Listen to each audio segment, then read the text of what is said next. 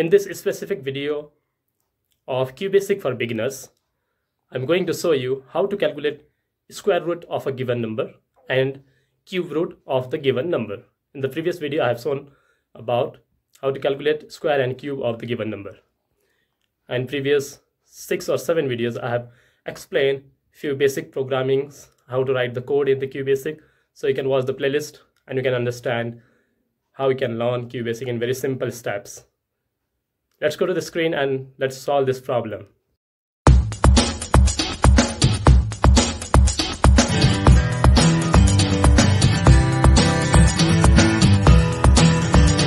I'm using here QBasic 64, which is easy to use. You can copy program, you can paste it here, you can test the program in very simple way. If you don't know how to download and install it, I have already made the video on that. You can watch that video and you can download it for yourself. So now I'm using here rem keyword to write the program name, because rem is used to write the comment in the program.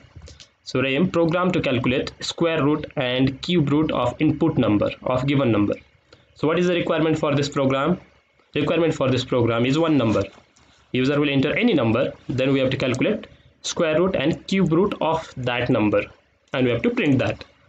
So before we write the program, let me show you what is square root and cube root, how to calculate that.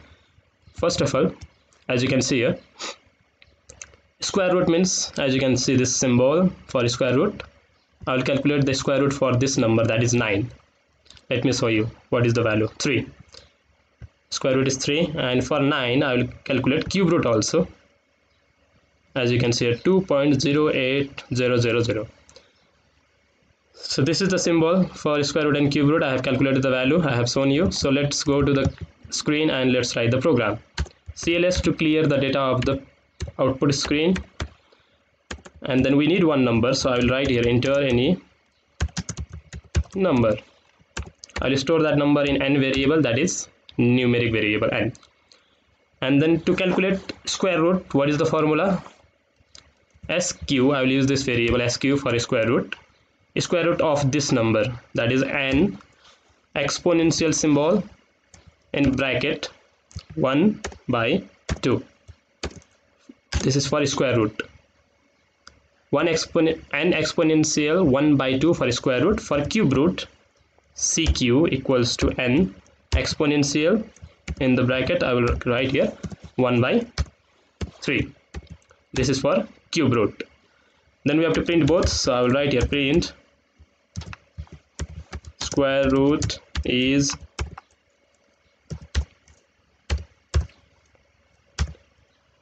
SQ. I have stored that in SQ, square root is stored in SQ, and then I will write here print again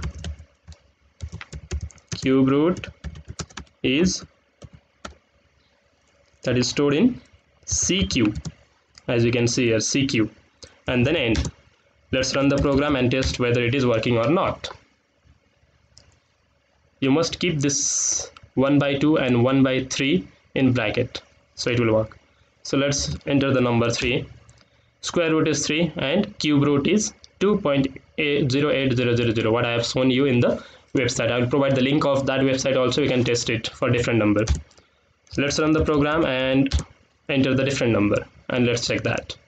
81, square root is 9, cube root is 4.32. Let's go to this website and check for that. Cube root of 81, 4.32, what I have shown you here in the program.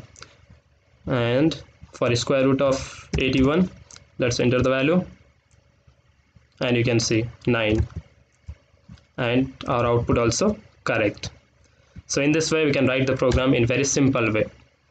Thank you for watching. If you understand this concept, click on the like button, click on the subscribe button, comment below and share with your friends. Have a good day and see you in the next video.